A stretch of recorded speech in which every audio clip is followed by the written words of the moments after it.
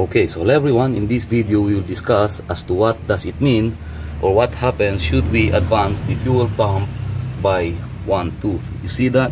That is advanced by one tooth, and this in perfect timing as well as this is in perfect timing. We've advanced here by one tooth. I see some people doing this, and I already received a couple of questions regarding this. Basically, they want to know if it's okay to do this or if it's safe to do this to your engine. Now, before we start, I urge you to watch these videos first. This is a video wherein I showed how to tune up your engine and fix the timing of the fuel pump using a dial indicator. This is a video wherein I showed how to tilt the fuel pump and also showed how your fuel pump works as to how it distributes diesel to each cylinder.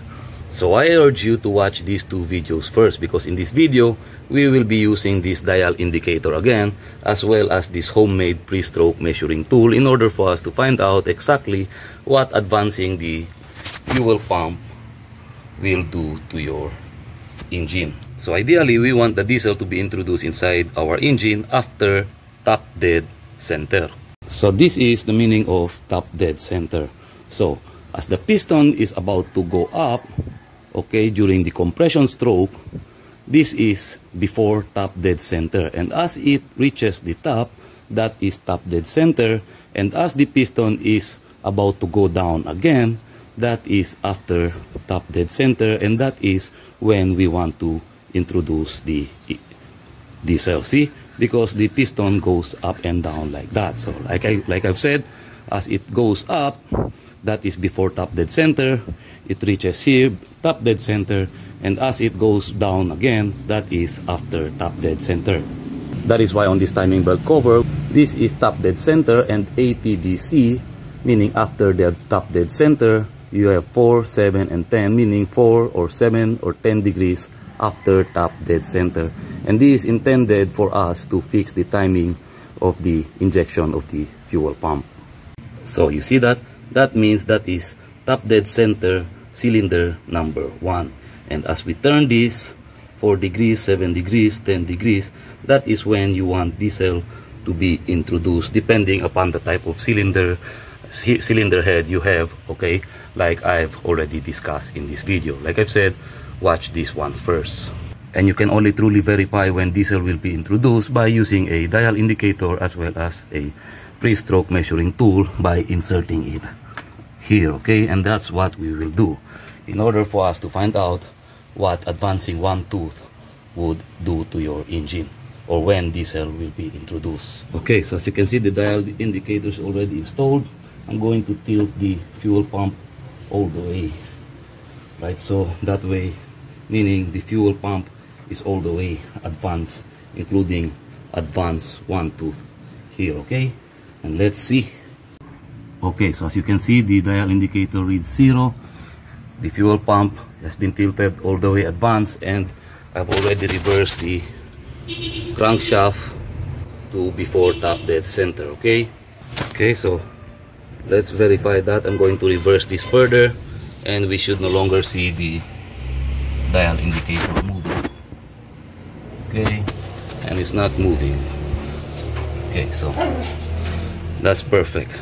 Now what we're looking for, as we turn this crankshaft all the way to top dead center or all the way after top dead center, we would want that this dial indicator would turn only one complete rotation.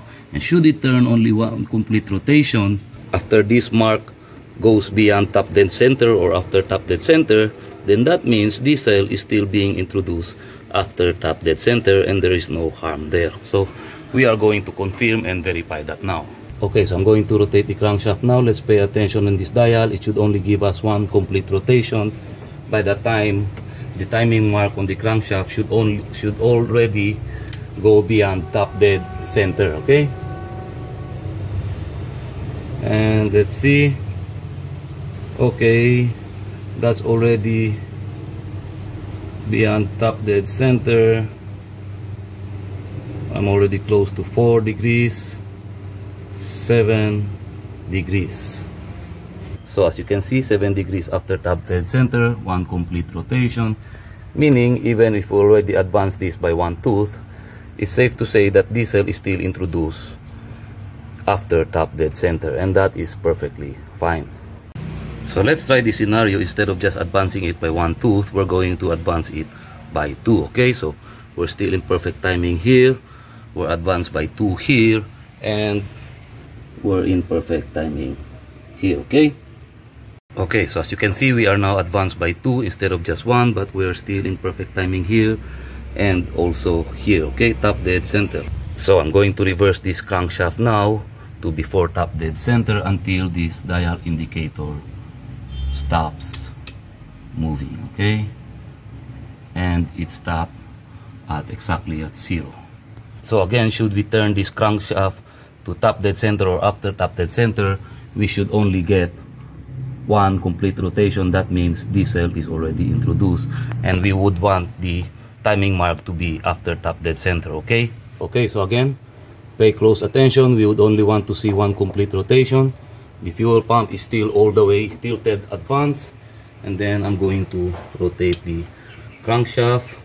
Okay, hold on, and let's do that. Let's watch the dial indicator,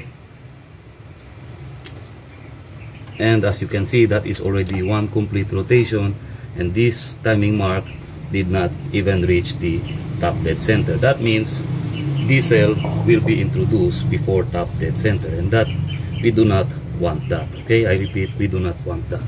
We want diesel to be introduced after top dead center. Okay, so as you have seen, there's our result. Now, conclusions. Now, as far as I'm concerned, if we're only going to advance it by 1 tooth, it still is, I would say, perfectly okay, because diesel can still be introduced after top dead center, even if we have already tilted the fuel pump all the way advanced. Okay, as shown from our dial indicator. However, if we're going to advance it by 2 instead of just 1, then that would cause a problem, because like shown here, you see diesel is already introduced before top dead center, and that will not make your engine work.